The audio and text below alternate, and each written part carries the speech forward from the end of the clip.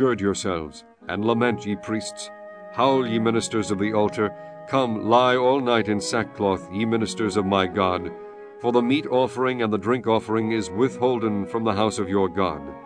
Sanctify ye a fast, call a solemn assembly, gather the elders and all the inhabitants of the land into the house of the Lord your God, and cry unto the Lord, Alas for the day of the Lord is at hand, and as a destruction from the Almighty shall it come. Is not the meat cut off before our eyes, yea, joy and gladness from the house of our God? The seed is rotten under their clods, the garners are laid desolate, the barns are broken down, for the corn is withered. How do the beasts groan? The herds of cattle are perplexed, because they have no pasture. Yea, the flocks of sheep are made desolate. O Lord, to thee will I cry, for the fire hath devoured the pastures of the wilderness, and the flame hath burned all the trees of the field. The beasts of the field cry also unto thee, for the rivers of waters are dried up, and the fire hath devoured the pastures of the wilderness.